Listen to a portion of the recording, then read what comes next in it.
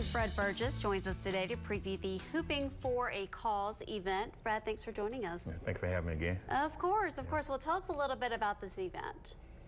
Well, this event was about, I work for Reserve Deputy for the Sheriff's Office, and we was in roll call one day, and Corporal Robinson say, hey, I want to have an event to try to bridge the community back with the first responder. And I say, cool. I say, we can have it at the Charles Hayward Center. So we got together, you know, and we started putting this event together to have this event to bridge the gap between the community and law enforcement. And now this event is for, you know, kids too, right? Yeah. And so giving them something to do, learning how to play basketball. But, you know, the purpose of it, like you said, is, you know, bridging that gap between community and first responders. Why is that so important for our youth to see? Well, half the time when police goes in the community, they're going on a call.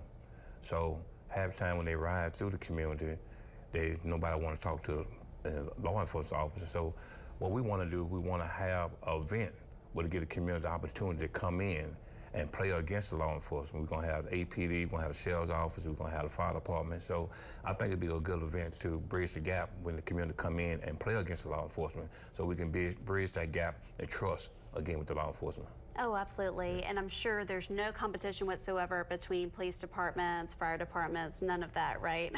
No, there won't be no competition. It's just going to be an Right. all fun game for 8 weeks, you know what I'm saying? We just want the kids to come out, and plus I'm going to have my style of the kids playing against the police officer, so it's going to be real good to see, you know, going up and down the court, you know, having fun. Oh, the kids are going to love that. Yeah. How do you get your kids signed up for this? Well, get a sign up, Dasha Robinson. You can contact her at 445-8084. Okay. She the one to sign the kids up for this organization. What I'm doing, I'm on to sign up my kids up to play against the sheriff's office, APD, and fire department. Okay. Yeah. Okay, great. And it's really not just a one-day event. This is like a season that y'all are going to do starting this Saturday, right? Yeah, it's going to be an 8 weeks event. It's going to start March the 4th, and it's going to end April 22nd. Okay, and so you're going to have this every Saturday?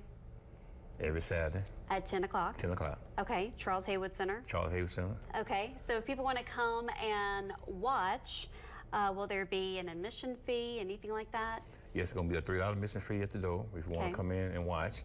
And we're going to take this money at the end of the season, and we're going to put it in a pool, and we're going to try to get the kids together and take them somewhere for the summer. Oh, that's awesome. Yeah. Now, what ages are you looking for to sign up?